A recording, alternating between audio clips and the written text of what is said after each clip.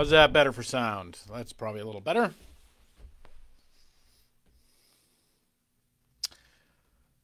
Good morning, good morning.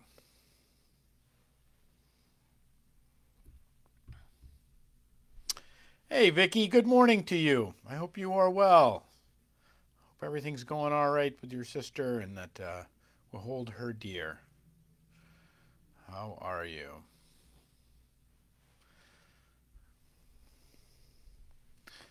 Morning, Bonnie. Hello, hello, hello. Glad that you're here.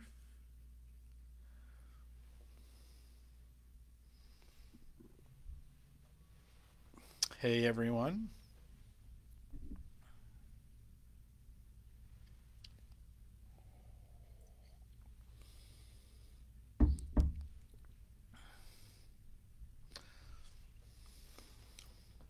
How are you this day? How are you? How are you? Good morning, John. Glad that you are here. Still going through all the steps. It sounds like a lot. So, good morning, Robin. So glad you're here. Thanks for being here. It is a journey this morning. We are there is a storm front coming, and I can tell because my sinuses know. So I am. So if I'm not tracking with you this morning, that you can know why. That I am, but I am glad that you are all here, and I'm glad that I am here with you. Good morning, Donna. Great to see you. Sunny here in Maine, but cold. It's January. It is January. That's right. Yeah, we're gonna get some snow here in a few hours, I think, and you can smell it and feel it coming. Good morning, Deb. So good to see you this morning. I hope you're doing great. Vanny Faye Davis, everybody. Good morning. Good morning. Glad you're here. Do say hello. Do say hello. Hey, Jamie. Good morning. So I saw your post this morning, and I just, if you hadn't have put it out there, I wouldn't have put it out there. But um, this is for all of us who love Jamie. Hey, good morning, Irene. Glad you're here. This is the third anniversary of her mom's passing, and so I asked we can pray for her today and just hold her dear. Anniversaries are hard, and there's something about the third anniversary that is the first anniversary of a great loss is a shock, and it's the year of new things. It's you're finding the newness of it. The second year of a great loss, you are finding how it's going to be, because the first year you just stumbled through it. The second year you've kind of encountered, well, this is how life is going. This is the new life. This is the life on the other side of the mirror. And then the third year is the year that we live into that new life for the first time. And so there's something about this third year that brings grief back in ways that we don't understand and we don't know, because there's a finality to the third year it is something about anniversaries that brings things around on a whole nother level. And I don't know if you're going through that, and I don't know if you're feeling it, but I know I have borne witness to it with many people, and in their journeying is that there's something about that. Each have their own struggles and their own difficulty, but life is new now, and it's different now, and this is how it shall be, and there is a finality to the whole thing. And even though it's taken 3 years, we only have one mom, and when we talk about these great losses of life, they are things that, so know that I'm praying for you. Know that I give you a big hug if I could, and that there's a whole bunch of people here that are with you too. Morning, Sherry Ladd. Glad you're here. Like, so glad you're here. Morning, morning, morning, morning. Good morning, everybody. So glad to be journeying with you today. I feel it. I feel the joy of gathering with you. Regardless of what we're going to talk about, or whether we're going to talk at all, or what we're going to do, I feel the joy of being together with you, even though we're sprinkled all over the South Coast, we're sprinkled all over New England, some of us are sprinkled all over the world. But wherever you are, know that you are a part of this communion here at FCC, and you're a part of this journeying at 1111. So I'm thankful for you being here and being on this journey with us. So let's get to it. It is the 26th day of January on Tuesday. We are barking down February here. This will be our last week of 11/11s in the first month of 2021. Does it feel like it's rocketing by to you? It does feel like it's rocketing by to me. And so all of this new journeying that we're doing, and I wanted to have us just revisit a little bit about what all of these changes. So much has changed, and so much continues to change, and yet so much continues to stay the same. And I want to talk about that sameness in terms of God's process with us, and what God offers us, and how God offers our journeying in this world. And I want to start with this story from Jeremiah. Now, so I don't know if you remember, but Jeremiah is a prophet in this time when the people of Israel are literally the enemy is at the gates. Like literally they're looking out over the gates, over the walls, and there's the enemy. And the people have a great portion of the people have already been scooped up and taken into exile. And these are Jeremiah's words for the people who are looking for help and guidance. And this is what the Lord gives him to say to people who are under imminent threat of all that they know being burned down. This is the word that came to Jeremiah from the Lord. Go down to the potter's house, and there I will give you my message. So I went down to the potter's house, and I saw him working at the wheel. But the pot he was shaping from the clay was marred in his hands, and so the potter formed it into another pot, shaping it as it seemed best to him. And then the word of the Lord came to me. He said, "Can I not do with you, Israel, as this potter does, declares the Lord? Like clay in the hand of the potter, so are you in my hand, Israel. If at any time I announce that a nation or kingdom is to be uprooted, torn down, and destroyed, and if that nation I warned repents of its evil, then I will relent and not inflict on it disaster I had planned. If at another time I announce that a nation or kingdom is to be built up and planted, and if it does evil in my sight and does not obey me, then I will reconsider the good I intended to do it. Now, therefore, say to the people of Judah and those living in Jerusalem, this is what the Lord says. Look, I am preparing a disaster for you and devising a plan against you. So turn from your evil ways, each one of you, and reform your ways and your actions. But they will reply, it's no use, and we will continue with our own plans, and we will all follow the stubbornness of our evil hearts. Oh, so good. We will all follow the stubbornness of our evil hearts. I don't know about you, but so many days, especially it seems like these days, my heart is just out to get me. It wants to leap into every pit of despair. It wants to attract my eyes to every flashy and horrible thing. It wants to hole itself up and isolate itself from those who would love it and know and wish it well. Our damnable little hearts. Our evil little hearts that would drag us into pits now and again. Now, that's not all they do, and that's not all that they're made of, granted. But this image that Jeremiah offers, I think, is a helpful one for us in our day. This going down to the potter's house and looking at what's being made and what's being built, and this notion that what is being made and what is being built in our life, in your life, and in my life might look pretty marred on the wheel. It might look pretty imperfect on the wheel.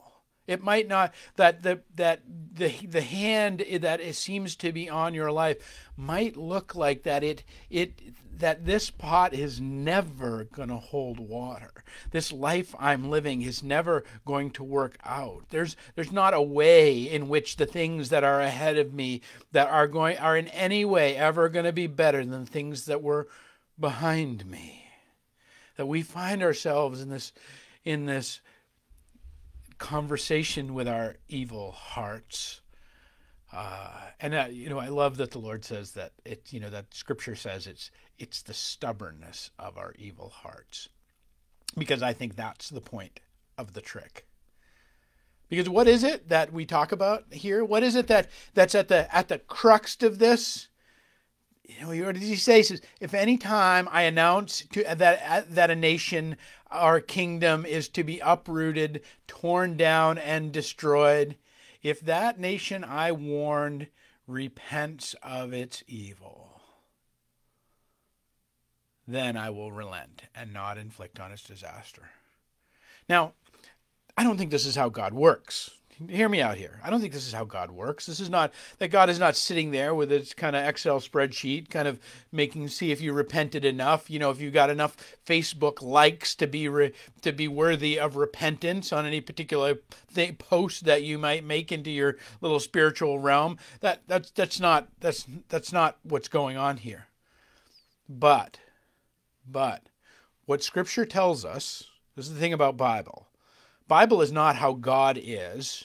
Bible is about our experience of God. Bible tells us how it is to encounter the divine. It doesn't tell us how the divine actually is. How the divine actually is ultimate love and ultimate wisdom in the highest and most perfect order, incarnate in Christ Jesus. That's how the divine is. Our experience of that, our experience of great love, is our experience of ultimate truth is often that of being worked on a wheel and found wanting. And that somehow feeling sometimes that we're just thrown away. Gerard Manley Hopkins writes about, I find myself having wandered out of earshot of God. I find myself having wandered out of earshot of God. And that the invitation is repent. After Jesus goes to the wilderness and encounters the devil and is tempted for the 40 days in the wilderness, all of that, he emerges and gets and blows out of town and goes to Capernaum, and in Capernaum you get Jesus' first words other than the ones that he spoke to the devil. I mean, this is after he speaks to the devil, these are the first words recorded in Scripture. And it is, repent, for the kingdom of heaven is at hand. Friends, the kingdom of heaven is at hand. God's at work in your life. You're not abandoned. You're not alone. You are being worked on a wheel.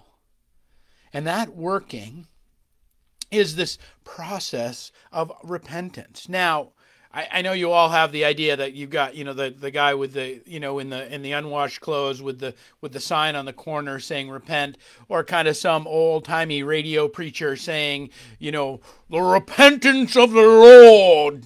Something like that is probably somewhere in our idea. But the word repent is this word metanoia. And metanoia has a particular meaning in the Greek. You say metanoia. Well, there's other words related to that, isn't there? Paranoia, pronoia. We'll talk about those in a second. But this notion of metanoia,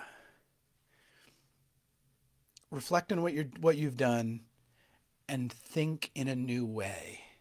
It is this invitation to think in a new way, but it's not, hear this out because this is critically important to metanoia. It is not think in a new way. It is think in a new way. It is open your heart to a new movement in your life after you've looked at what's going on in the in your life and in the world.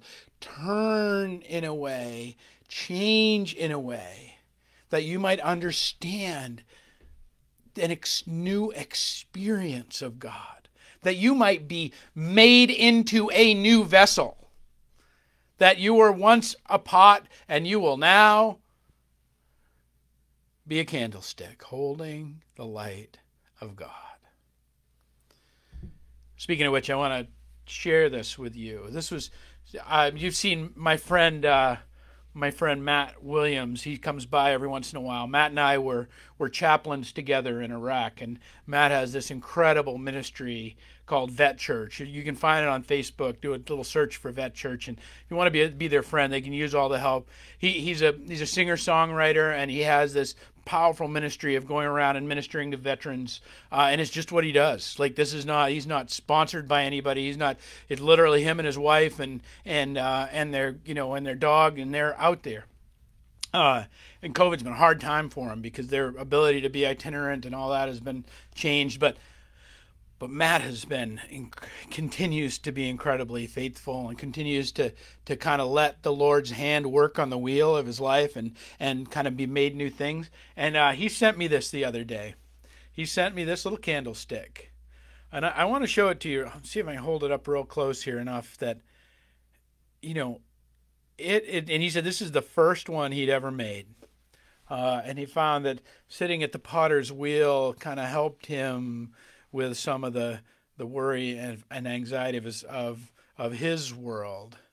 But in it, he found that, he said it's the first one he made. It's wildly imperfect. Friends,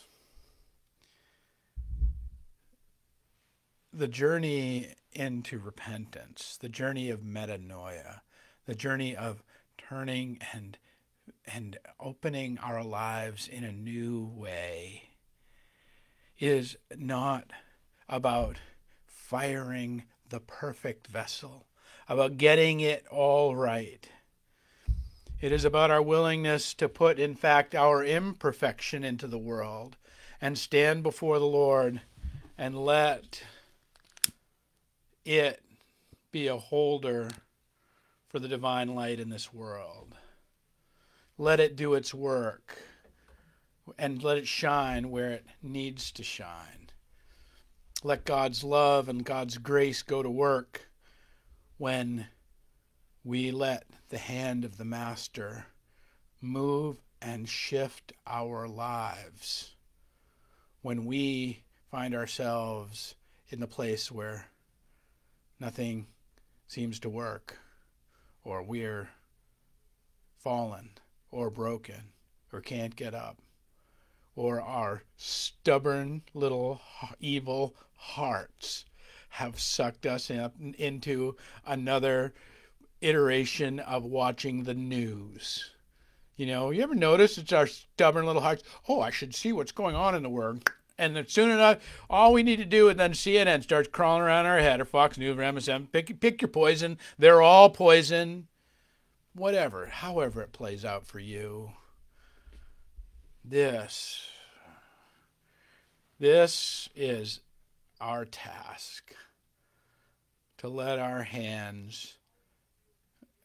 ourselves be shaped in the hands of the Master, to let go of our stubborn little hearts and let them be made new.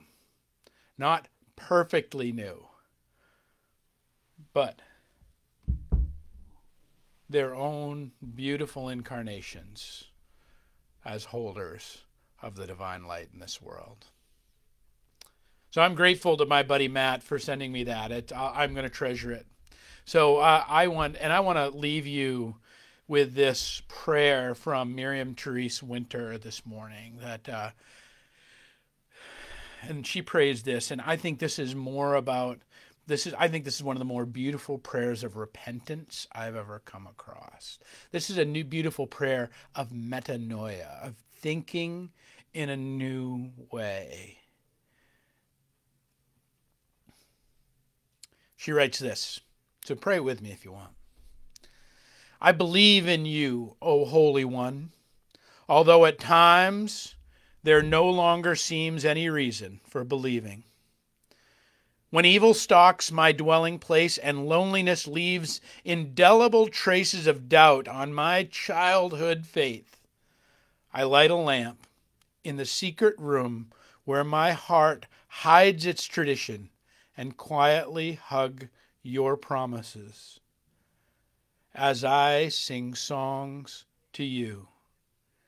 I believe in you. Believe in me. And may we believe forever. Amen. All right, friends, that is our journey today. That is that I want to invite you to a little metanoia today, a little thinking in a new way. And in that newness, let our stubbornness fall away. Let our evil little hearts stop their plotting against us, and let the hand of the Master go to work in forming our lives into a beautiful creation and a holder of the divine light. All right. So good to see you all. I am so grateful for each one of you that are here. Sharon, good morning. I didn't see you sneak in. I'm so glad that you're all here. Jamie, you're on my heart today. I'm with you, honey. All right. Peace and grace to you all.